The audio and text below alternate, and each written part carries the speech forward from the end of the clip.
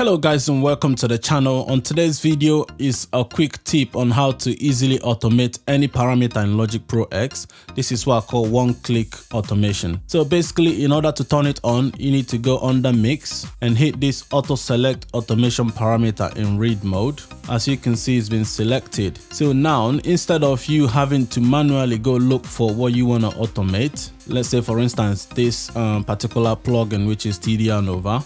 If you want to automate any parameter here, as you can see, there's so much thing you need to look through. But because you've selected that auto select automation parameter, all you have to do is basically open the plugin and now hit the button that you want to automate. Let's say for instance you want to automate this particular band, which is the fourth band. If you click on it and you want to, let's say for instance, boost it, as you can see band 4 is on gain, which is this minus 0.2. So you can actually go ahead and select it now and boost from the frequency you want to boost, as you can see there. Let's have a listen quickly. We turn out the lights, the two of us alone together.